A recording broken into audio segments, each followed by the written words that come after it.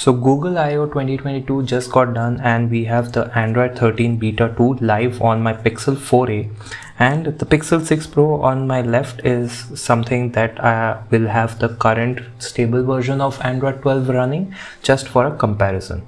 Now if you haven't been following about the updates regarding all the Android 13 updates, be it a developer preview or the actual open betas, check them out in the link over here, up here, so that you are up to date with all the changes that have happened so far. And I will be taking you through about the changes that happened after Android 13 Open Beta 1. Now first change is that Android 13 Open Beta 1 came with the April security patch, but right now if I go into the Android 13 version, you can see it has been updated to the May security patch. So that's the first update. You can see the build number over here. Alright, so one of the first few setting changes is that how the status of your ringer will show up on the status bar over here. So you can go to settings and then sound and vibration. So you have this toggle over here which has come new, which is always show icon when in vibrate mode. So when you press that, this vibrate mode icon pops up, it will go back again. So it used to happen when it was in complete mute. So this is the icon for the mute mode, but it wasn't there for the vibrate mode for a while until you pull down the notification shade. So you can see over here, after I pull down the notification shade, it's there. So that's the first small change. The next change is around something of app info and permissions. So when you scroll down over here, you have a new option over here which is pause app activity if unused. So it will remove the permission, delete temporary files related to it as well, and stop notifications coming to your phone. So when you have unused apps, they won't eat up permissions or data in the background. So from that perspective, this is gonna work. There was already a feature before in Android 12 to remove app permission if not used for a while. So over here you can see remove app permission and free up space. It's the similar kind of a thing. So it will delete the temporary file which is freeing up space, and also stop notification in this particular case. So technically there is a permission now to disallow apps from turning on your screen, which wasn't the case before, definitely over here. Now unfortunately that is probably enabled by a flag which I cannot find out right now. So that's one thing that will be added very soon. Now another thing, if we go into the developer options right now, if we go into system developer options, over here under network we should have a new option. So under networking we have network download rate limit, which wasn't there over here as well. So if you can see, this is under the networking section. We do not have anything of that sort. So what this can do is that so you can just go in here and set a download rate limit over here in case you're using mobile data, which could be useful. Another thing over here is, so over here you have another additional developer option which is allow mock modem. Now mock modem will just for instrumentation testing, so I don't think that it will be useful. Now there is a bit of a change in the media player again. So we had a drastic change with the developer preview 2, but now if I just play a random song, so this is how the media player looks now, and it's a bit different. So if you remember, that media player was way different. The play and pause button was a huge button over here with just the next one, and now what happened, we do have the squiggly seek bar over here, but it has shortened and come to the corner over here only. Again we get the like and dislike button back. So these are differences which has come in. Adding on to that difference is that when you click over here, there is a settings icon that comes up which wasn't there before. Now another change which comes in is with respect to the battery. So let me just quickly jump into battery and then battery saver and then set a schedule. Now when you go to based on percentage, you have the option of going to 10%.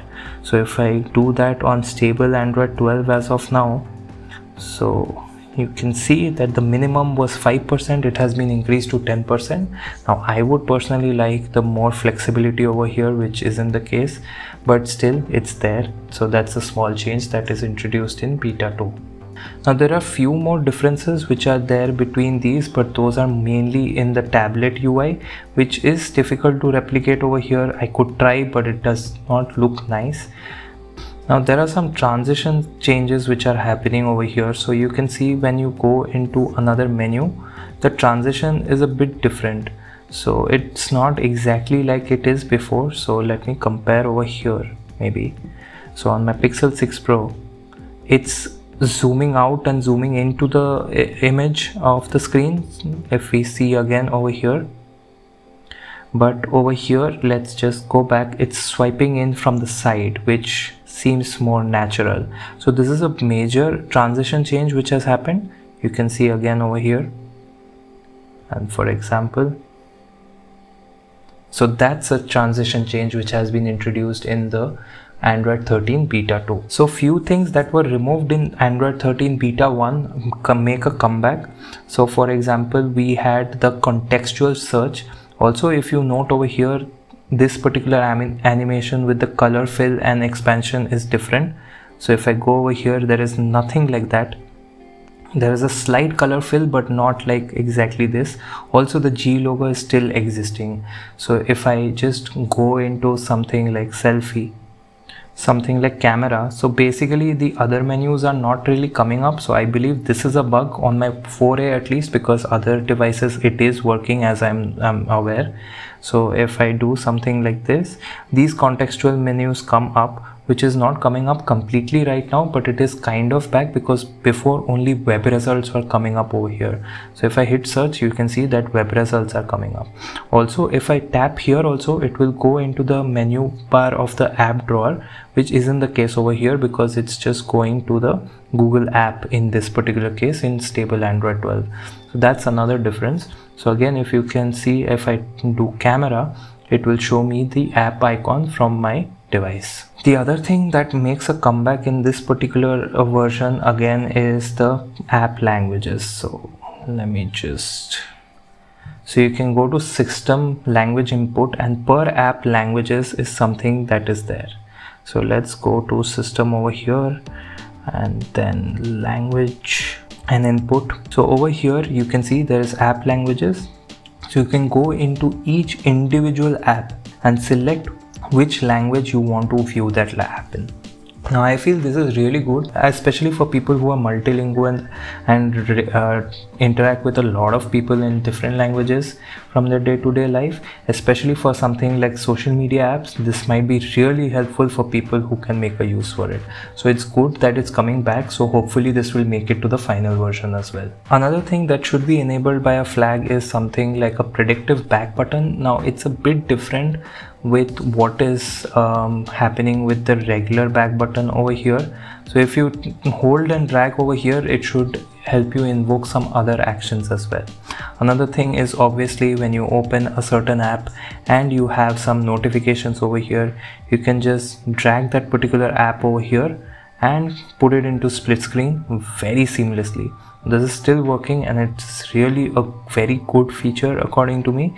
So that's something you really would want to have on Android 13. So yeah, that's about it, the major changes. Now app pairs is going to be in stable Android 13. So you should expect this app pair feature to come down in other OEMs which aren't providing Android 12L for their smartphones. So that's an advantage. Hopefully we see the same coverage of themed icons over here. In the March feature drop, we got the introduction of this battery widget over here, so you can see how it is placed. I don't have earbuds connected, hence it's not showing the status of that. Now the difference is that if I go into my widget section and I go all the way down to setting services, is where I get this particular battery widget. Now over here in Android 13, and hopefully in stable Android 12 soon as well, we will get a section called as battery, where the widget will be listed. So that's the difference. Also, you can probably see an Easter egg of the new Pixel Buds Pro.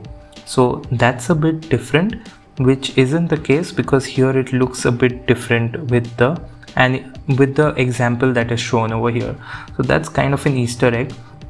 So let me just bring it to the home screen just to show you. Right now you can see the size is huge, and it is filling up the whole thing with one device only. So over here you can see it's only a pill-shaped bar over here, whereas this is filling up completely. What I'll do is I'll show you by connecting an earbuds. So I got my earbuds over here, so let me just... Alright, so you can see now additional device came in and all these got stacked up over here.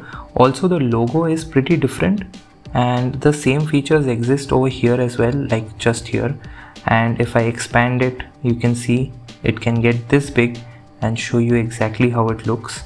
And you can bring it this big. This looks very congested and bad, which wasn't the case over here. Actually, it did not get any smaller. As you can see, this is the least height you will keep it at, but here it is letting you do so. Also, again, you can see the Easter egg of the buds over here, which looks like the Pixel Buds Pro. Also, the case is just like the Pixel Buds. Another thing is that when you press on that particular widget, it takes you to the Bluetooth menu. And now, unlike this, you can see that when I go into the battery, it just syncs into the screen. Now this animation is finally linked to the widget, as you can see, which wasn't the case before. So even if I go into the phone section, it will still do the same. So this is a nice thing which has come in. This was the only Google widget which did not have the animation linked to the widget itself, but now it's finally there. So that's another small difference. So that's been it for Android 13 Beta 2. So really excited about Android 13. Comment down below about what you found the best feature and if there was any other feature you liked from the previous Android version. So that's been it for this particular video. Thank you for watching and I'll catch you in the next video.